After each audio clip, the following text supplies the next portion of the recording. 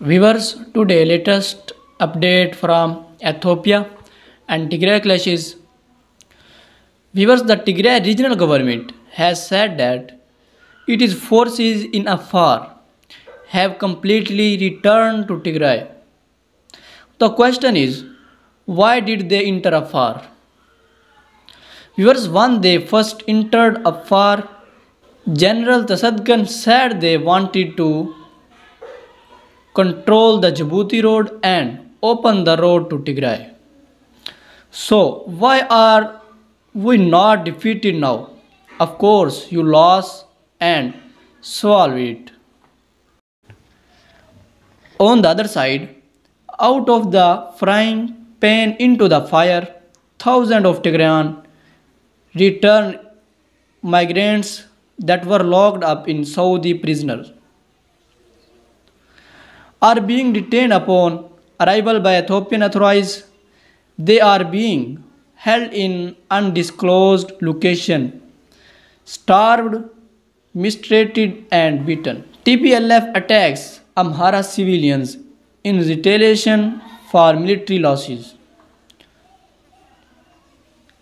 Office of the Prime Minister, the attacks on civilians were cried out as a retaliatory measure as TPLF troops have suffered heavy losses and expelled from Afar state. According to the Tigray sources, Eritrean troops who were deployed in the Dabat. According to the latest news is that Eritrean troops who were deployed in the Dabat Amhara region area are suffering heavy loss after Tigray Defense Force killed 900 soldiers and wounded 1,200 special forces of dictator Afar deployed from Amhara. So viewers, this is the latest update about it. For more latest report, please subscribe my YouTube channel. Thanks for watching.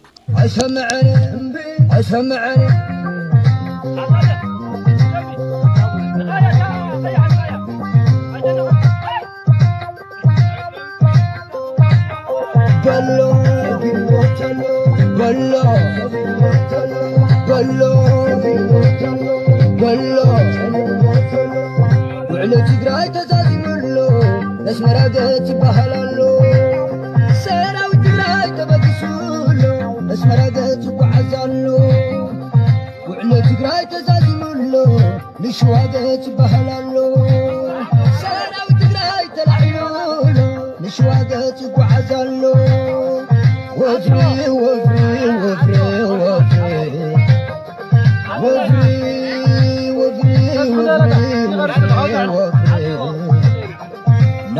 وفري